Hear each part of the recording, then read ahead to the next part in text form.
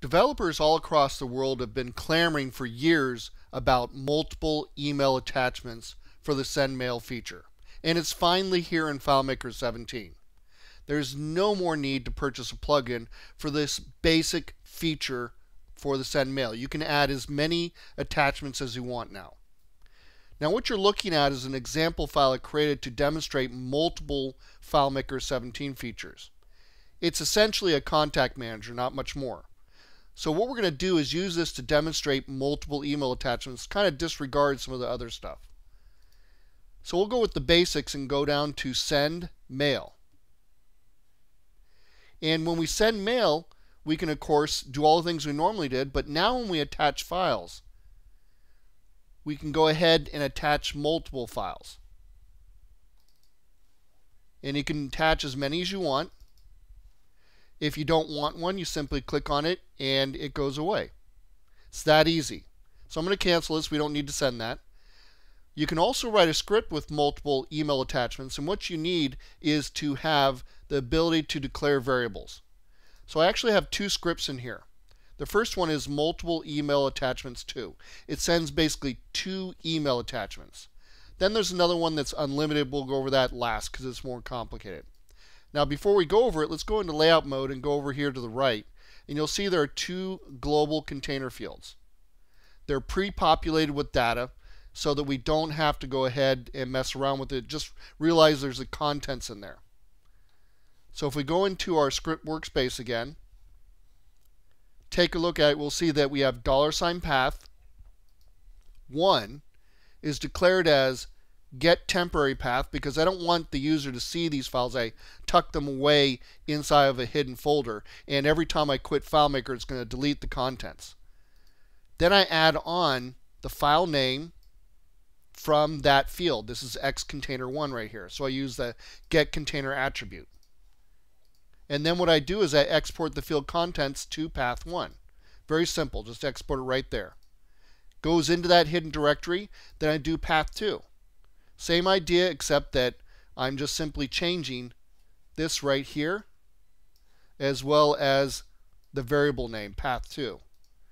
Now this works great if you have a defined number of attachments, and you don't need to go any more complicated than this. You just export both values, both containers, to 2 different variables, and then you come in here and you attach them to your send mail. You can see it's the same idea, except that when you click attach files, it looks a little bit different. What you see is multiple paths in here. So you could actually specify inside the send mail script an absolute path or a relative path, one that was hard coded, but I've decided to do it with variables, and you see just simply putting a return between them separates them, just like you'd normally see in the standard specify file dialog. But it's a little bit different now, because in the standard specify file dialog attached to other script steps, it looks at the first valid path. It doesn't go any further than that. It doesn't go on to path 2 if path 1 is valid. Only if path 1 was invalid would it go to path 2. But in this dialog only, it looks at all the paths here. So I could add in a third one if I wanted to, and it would attach all those. Pretty simple stuff, not hard to do. And when we run this script, it's going to simply attach 2 of them. So we'll run it right now. We'll save all that stuff. And you see it goes ahead and attaches 2 different attachments here. Now this one's a little more complicated, the one that's actually attached to the button right here. And it sends all of the values inside this document. So there could be 1 up to 10, and you'll see why it's limited to 10, but essentially it's unlimited, as you'll see for the most part. So if we go in here and look at the unlimited one, we first commit the record, then we go to related record to show all of the items in that portal inside a layout based on that, on the contents of that portal. I go to the first record, all standard stuff, pretty simple. And then I declare a variable, $counter, to be $counter plus 1. Simply each time I go ahead and loop, it's going to increase itself. Then here's the part that's really tricky if you haven't seen it before. It's really simple once you look at it. I'm going to go ahead and declare variables dynamically or adaptively. And the best way to understand this, I think, is to go out of here and take a look at the data viewer. What I've taken is that formula in there, and I've put it into the data viewer. And you can see the result here is that it gives you this. Now, one thing you see, it says $path and $path here. That's because it goes ahead and doesn't see the $ counter right now, because $ counter, I've decided to attach it as the value from $ counter, but we're not running the script, so there's no value in it, so it attaches nothing. But $path is actually inside quotes, and that's why it just results in it. But you can imagine what happens when I go ahead and duplicate this, and instead of putting $ counter, I put a 1 or a 2 there, and the same here. And we look at that, now we see $path 1. If I put a 2 there, then I see $path 2. So what happens is, as the loop increases the $ counter, it increases or changes this let variable here, which declares a different value here, or as many variables as you want essentially. So it's completely adaptive, which is very cool. So it does that each time it loops, and then you'll see that I export $path.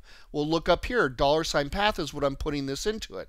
So we're actually declaring really, each time we do the set variable, $path, and then also $path 1 or $path 2. We're doing two variables at once with this. It's pretty tricky stuff.